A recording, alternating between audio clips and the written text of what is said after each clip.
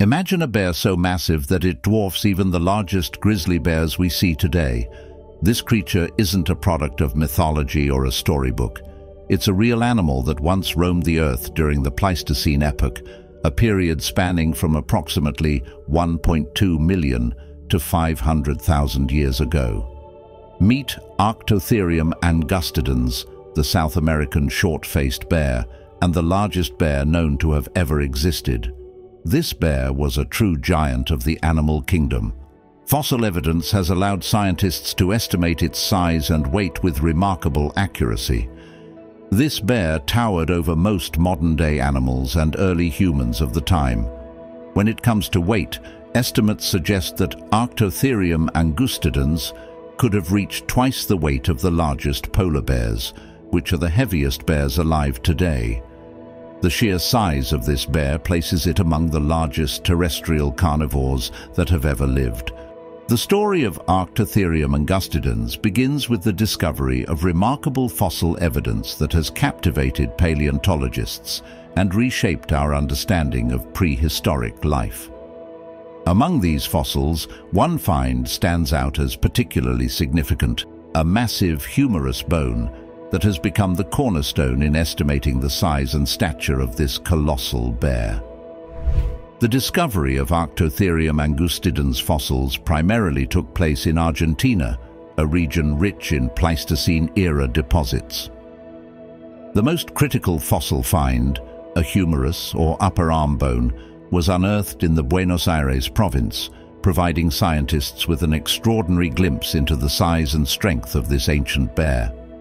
This humerus, when analyzed, measured nearly 1.5 meters in length, an unprecedented size for a bear and significantly larger than any known modern bear species. The size of this humerus bone alone allowed paleontologists to estimate the overall dimensions of Arctotherium Angustidens. By comparing the proportions of the humerus with those of modern bears, scientists could extrapolate the probable size and weight of the animal. This comparison is a common practice in paleontology, where the dimensions of known living animals are used as a reference to understand the scale of extinct species.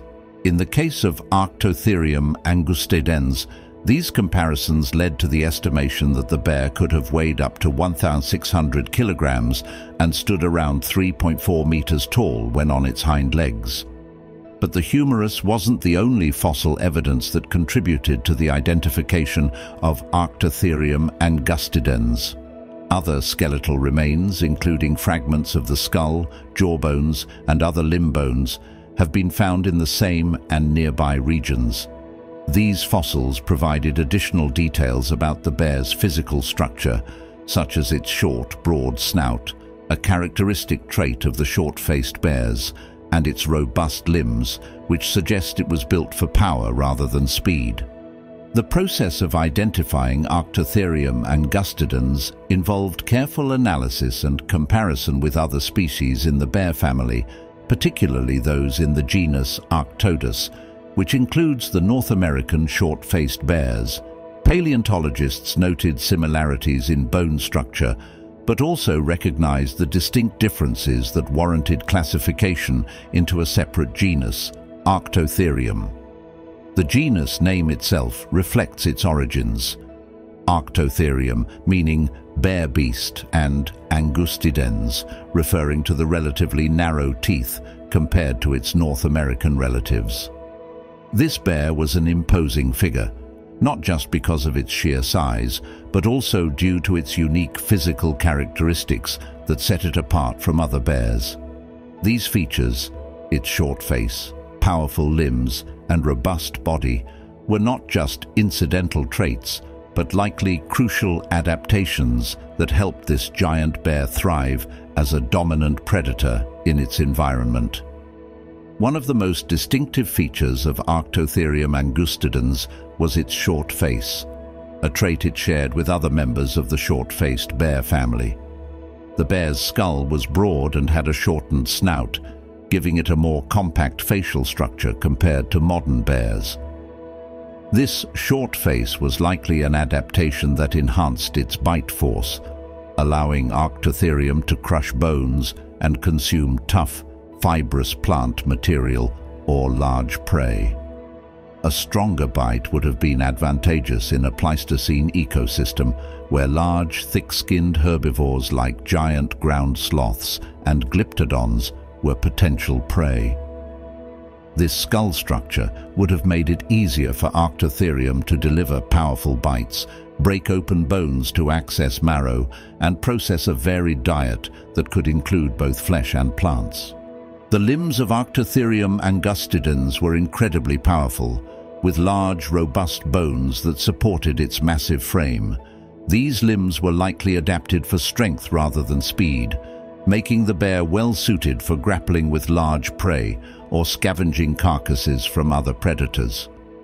The strong forelimbs, in particular, would have been useful for pulling down large animals or manipulating heavy objects. In a time when megafauna roamed the land, having the physical strength to overpower or fend off other large predators would have given Arctotherium a significant advantage. The bear's hind limbs, equally robust, supported its ability to stand on its hind legs, which not only made it appear more intimidating, but also allowed it to reach higher into trees for food or scan its environment for threats or opportunities. Standing upright, Arctotherium Angustidens could have used its sheer size to assert dominance over other predators and secure the best feeding grounds. Overall, the body was built for power and endurance. Its large, barrel-shaped torso housed strong muscles that would have supported its massive weight and provided the stamina needed for long periods of activity, whether hunting, foraging, or patrolling its territory. The bear's body was likely covered in thick fur, helping it withstand the cooler climates of the Pleistocene, although the exact nature of its fur is not well documented. This robust body structure also suggests that Arctotherium was an omnivorous generalist, capable of adapting its diet to whatever was available. While it certainly had the physical prowess to take down large prey, it may have also foraged for plants, roots, and fruits, much like modern bears do today. This dietary flexibility would have been crucial in an environment where food sources could vary dramatically with the seasons and climatic changes.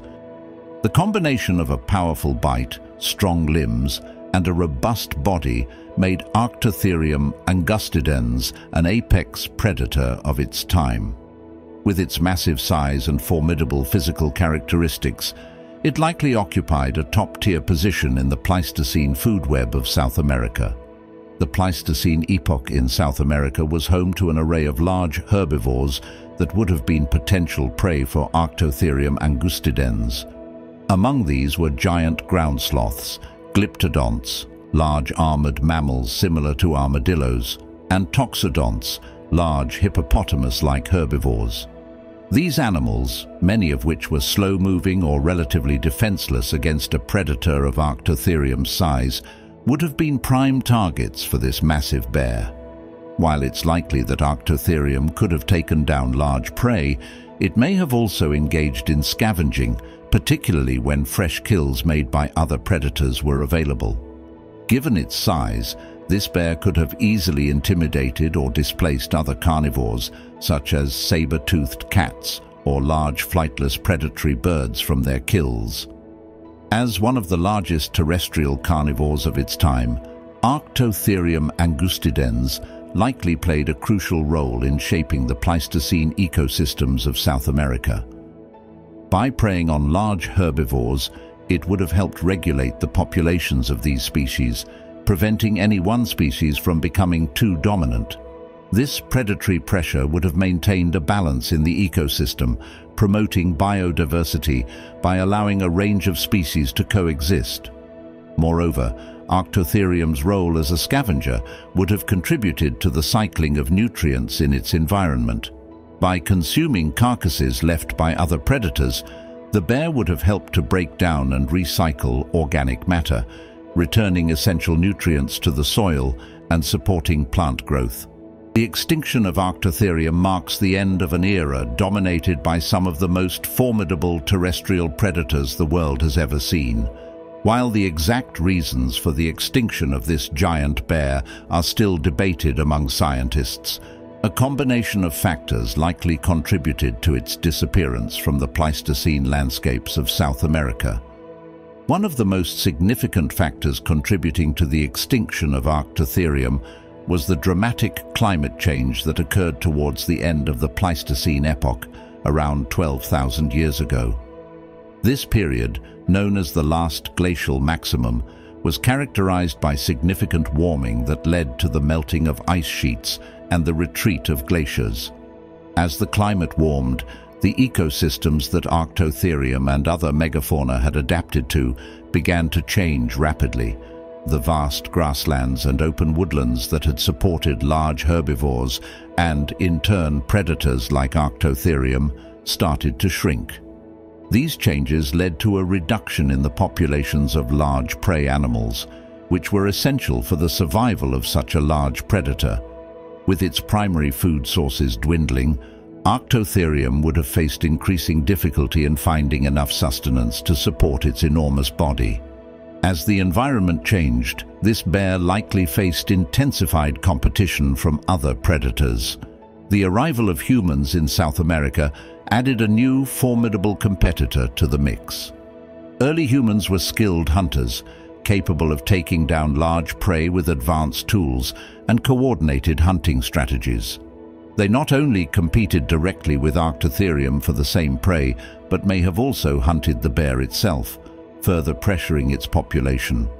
Additionally, other large predators, such as saber-toothed cats and possibly even packs of dire wolves, may have competed with Arctotherium for the remaining prey. These predators, potentially better adapted to the changing conditions, could have outcompeted the giant bear. Although Arctotherium Angustidens eventually went extinct, its legacy lives on through the fossil records that have been uncovered over the years. These fossils have provided invaluable insights into the life and times of one of the largest bears to have ever walked the earth. They help scientists piece together the ecological dynamics of the Pleistocene, offering a glimpse into a world where giant predators like Arctotherium played crucial roles in their ecosystems. The study of Arctotherium and other megafauna from this period also highlights the profound impact that climate change and human activities can have on large species. The extinction of such a formidable predator underscores the fragility of even the most powerful creatures when faced with rapid environmental changes and increasing competition. Today, the fossilized remains of Arctotherium continue to inspire awe and curiosity, reminding us of the incredible diversity of life that once existed on our planet. This bear was truly a beast, but it's just one of many terrifying creatures that roamed our planet in the past. What do you think? Could you have faced off with this giant bear? Let me know your thoughts in the comments down below. And if you thought Arctotherium was wild, you won't want to miss my latest video on prehistoric Asia, where I dive into even more fearsome animals that would give you chills. Trust me, you don't want to miss it. Thank you for watching, and I will see you there.